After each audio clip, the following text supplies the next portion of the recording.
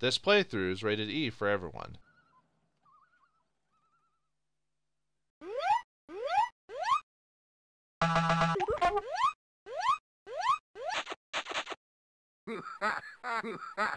Well, everyone's in love, but for us, we have to learn about the duality of man, the hypothetical, the metaphysical.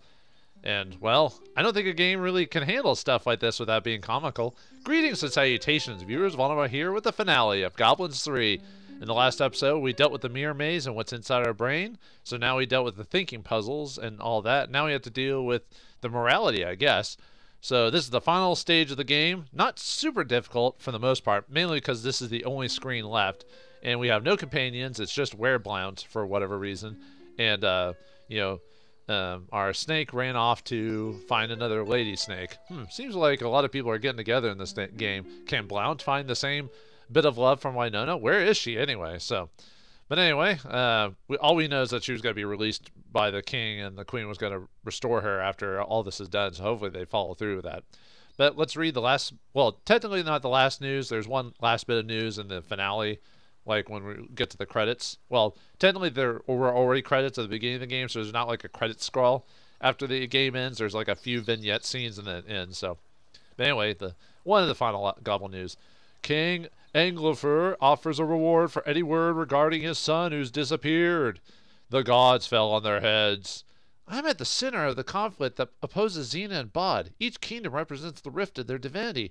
I know now why I've been directed to solve all this. It was written. It was my destiny.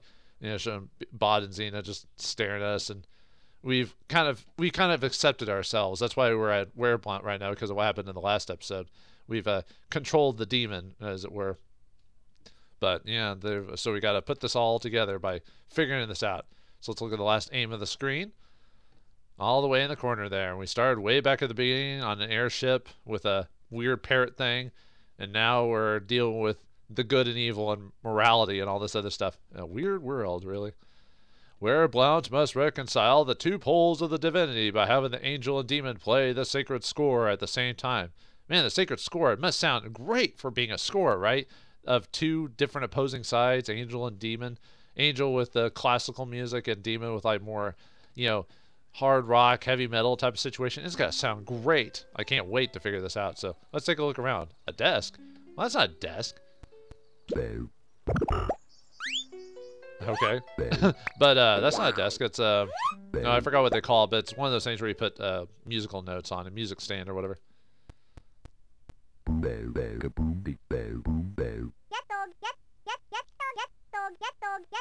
Before the disunity, he played the sacred music.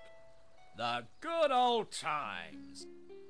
Just put that old record on the shelf.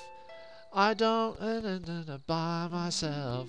This new music ain't got the same soul. I like that old time rock and roll. Yeah, pretty much. He has hit bottom and is forced to beg. An angel has to beg for coins? That's a strange thing. Oh, what's this, a bell? What does this do?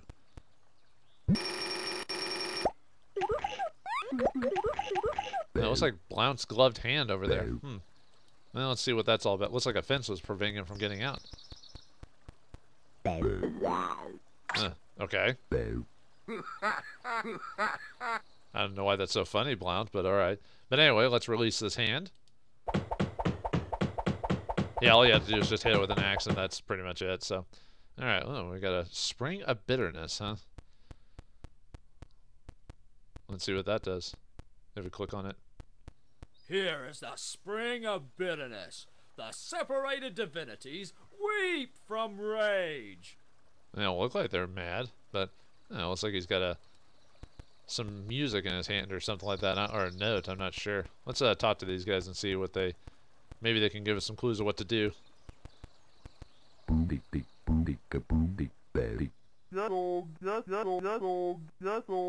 Before the disunity, only one musician played the sacred music.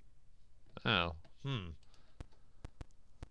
So we gotta find a way to play the sacred music. So, it's dropped something. The Yarn of Time. Alright.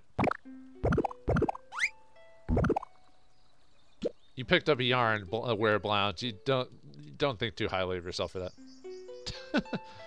Just something about the silliness of it. All right. Oh, there's a bell on this side as well. What does this do? I assume the same thing.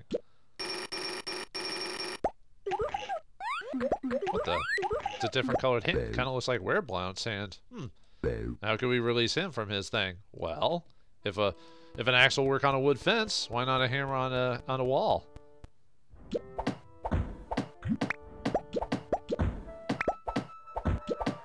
As simple as that. But I wonder what those things do if we do it if we press them. Well, we'll figure that out in a second. Let's talk to a decadent demon, huh? I'm a freaking demon. Before the big rift, he used to play the sacred music. It was beautiful. Oh man, I can't wait to hear this song whenever we finish this.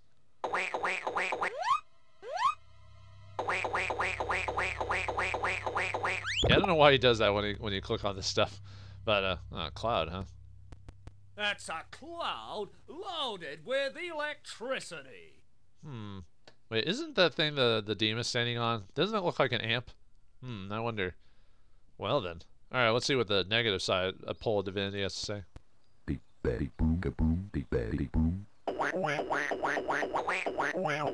Before the Great Rift, the two poles were united in the same being. Huh. Okay.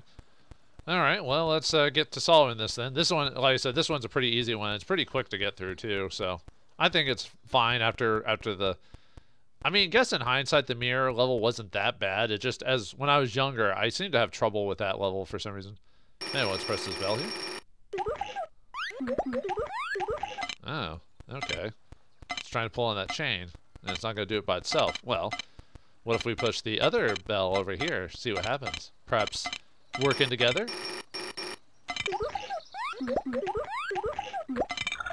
Oh.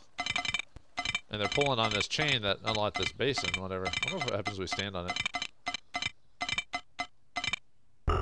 Oh. Oh, wow. And then jump on that made the divinity drop. What's this? Alright, let's drop this in here. What's this? It is the Sacred Score. No.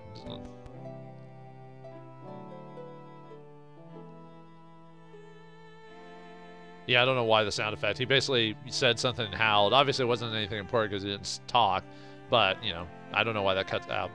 But anyway, we need to...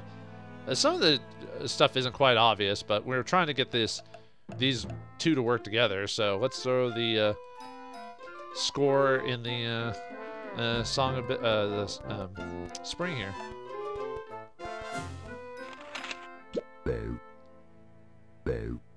I'm not sure how you're supposed to know to do that, but that's what we have to do. So anyway, let's hit this bell again and drain the water. And we have to do it for both sides again every time. Alright, let's move over here. And have the water get pooled again. Just like pulling the plug in a bathtub, you know, same thing. Alright, so jumping on the chain this time, let's actually check the basin.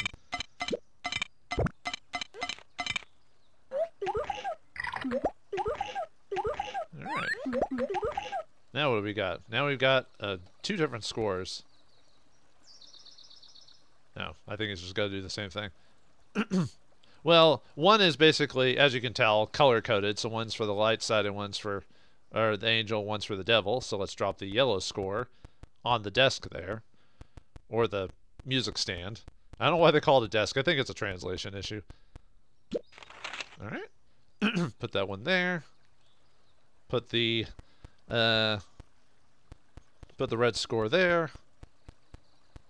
That way they have the song they can play now that we've got the two different musical notes, because we're trying to get these guys to work together. So alright, now after this is this is the final set of sequences to get the song to play.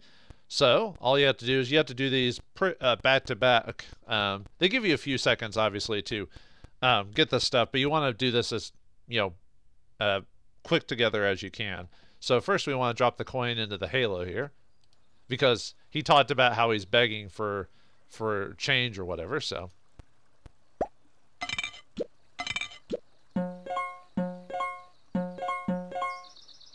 alright, now that note's there, now we need to create the other note. So we need to go over to the cloud here, and remember how the description of the cloud said it was produced electricity, or filled with electricity. Well, we need to start the demon up, so we need to have him have his amp working, because apparently it's not working or something like that.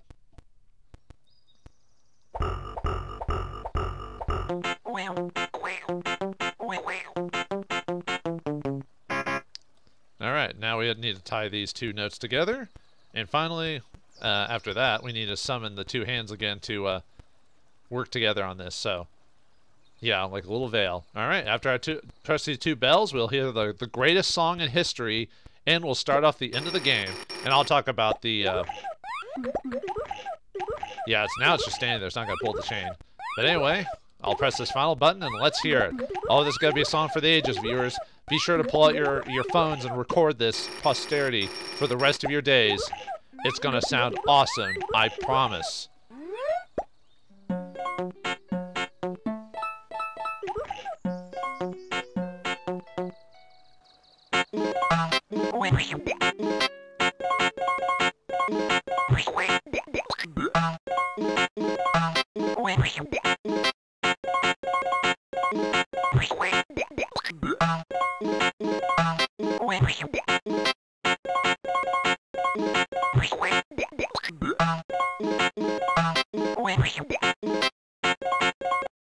Blount had rejected his painful past as a prince to become an anonymous reporter. Since he had found peace and love again, he was able to go back to his fathers.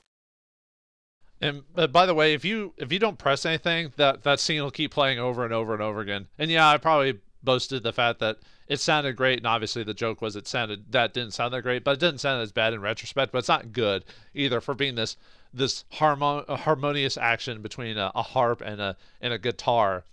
But anyway, we get the final goblin news of the game. Drink fully under water, and serenity will enter your hearts forever. The wedding of the century. Thanks to the insight of our reporter, the conflict between Xena and Bod ends up happily. Incredible! Blount is actually King Anglefair's son, whose childhood had been troubled by being kidnapped by a demon. So yeah, it sets up from what happened in number 2, and also talks about what happened in number 1. And Xena and Bod apparently had a thing for each other, and they got together at the end. You know, good thing we got to steal that kiss as Blount from Xena before this all happened. So. And that's it for the game. After that, it's a series of vignettes talking about showing stuff from the previous games, and Blount kind of looking on. And it has a final scene of just true romance, where just everyone gets together with someone. And I think that's the whole point of this game, I think. And I'll basically just do up my review now, because after that the game just auto closes after the last bit of credits. So I'll talk about it now. But overall, I really enjoyed this game. I forgot how much I enjoyed this after a while, and I was saying 2 is my favorite, but now I think it's 3 just because of just the humor in it. Blount has a bit more of a personality. I mean, Wingus and Fingus still did, but and they were able to utilize all these different companions to help you on your journey. Unfortunately, you don't get them for too long, and there's not much to them outside of a certain point, and some characters just kind of disappear from the plot, and it's not like you need an explanation of everything. And this is back in the days of, was it 1993 or 94 or something like that, so you can kind of expect they can't tell all the stories. And the game, when you get to the end of the credits, it kind of just ends. Like, there's no final extra scene with Winona after all this. I mean, there is, but there's no, like, oh, they meet together and talk about stuff, and then something happens. It just kind of ends. So that's kind of a little disappointing there. But at least we get the scene where we get to play her and by herself, just to kind of her doing some puzzle solving. I kind of wish there was a bit more of her in the game, but I understand why it's Blount's story, not hers, overall. And I do like the tie-ins that they tied the other games in the series into this, and the twist that you find out that Blount is actually the Buffoon prince from the second game is a nice little touch. And they explain why he kind of did what he did, because he had been traumatized because of being kidnapped by a demon and all this other stuff. Surprise, surprise. And I don't know, I just like the music in the game. The puzzles were fun and different, except for a few frustrating parts. And but a lot of different locales. the game giving you plenty of hints to figure out the stuff even without the jokers. It was pretty ridiculous. I forgot how, I wouldn't say easy the game was, but how many chances the game gave you to like solve the puzzles, even straight up telling you what you were supposed to do to solve the map. You know, it's better than a lot of old point-and-click adventures games back in the day. Sometimes they didn't even give you any clues. You just kind of had to mess around until you figured it out, which I don't mind that, but nowadays it's nice to have a little bit of a gist of like what your general objective is and then trying to get to that objective. And I don't know. I like the Goblins trilogy overall, and it was a nice change of pace from other point-and-click adventure games because this is from a French studio, so you get a bit of different idea of what they consider entertaining or funny or what type of stories they were trying to tell. And, you know, I play a lot of Western-style games from, like, America and stuff like that, or Japan. So, you know, it's kind of nice to see something from a different era of the world, like I said, France, or some games that are like a lot of Polish games are popular now. And I've heard recently a lot of South American games are becoming popular. Like I played Chroma Squad, which that was a South American studio that made that, if I remember correctly. But yeah, overall, Goblin 3 was a blast, and I think the Goblin series overall is pretty good. Obviously, in the end, I guess 3 probably is my favorite, then goes with 2nd and 1, the first game. And the only problem I had with the first game is that the game didn't punish you for trying just messing around a bit because of the health bar system, even though you could just type up the code and just reset it. But I wish they let you mess around a bit more, and then before solving puzzles. That's why I like 2 a bit more than 1, for example. Like I said, there is technically another game in the series, but it doesn't really. It's kind of weird how it works, and it was made years later. And I don't know if I care to play that one. Maybe I will. I'll look it up again, maybe if I want to. But as is, I think these are all a good separate game series overall, and I really enjoyed them. I hope people who watched all 3 of these, if you did, thanks for watching all 3 of them, and I hope you went on the journey. If you didn't watch all 3 and just watched this one, this probably was the best one to watch overall. Easier to play as, got a lot more comedy and jokes and stuff like that going on there. So, but yeah, I'll leave it off there. And unfortunately, I think for Cocktail Vision, I think they only did like a couple more games after this, if I remember, and then they kind of closed down, which is sad to hear. I haven't read all the details about it. I just know they didn't make too many games afterwards, and it's kind of sad to hear about games that you like, and the companies that worked on them didn't really do much afterwards. I know the guy who did the art for this one did at least the art for another game, which I don't think I've ever actually played that one. Maybe I did a long time ago, but maybe I'll play that one somewhere down the line if we want to get back to it. But as is, I think we'll set it up there. So, all right, well, I'm going to press the space bar and let it get to the last vignette. And, well, thanks for watching. Hope you had a good, hope you enjoyed watching the game. And just leave off on the final message of this game is love is everywhere, and you can end up finding it no matter what you do, even if you don't really even try. But with Blount, he tried, and he did succeed, and went back to his father and found everything that he needed in this whole journey just by getting cursed by a werewolf and all this other stuff. So anyway, thanks for watching. Hope you enjoyed, and I'll see you next game.